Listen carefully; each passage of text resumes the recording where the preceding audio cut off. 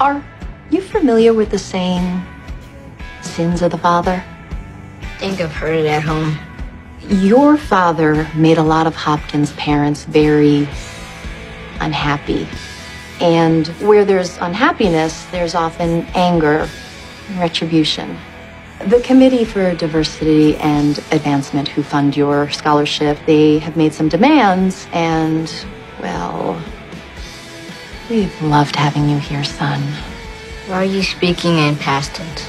We see this as an opportunity for you. With the step up that we have given you, you can soar now, little bird. I'm getting kicked out?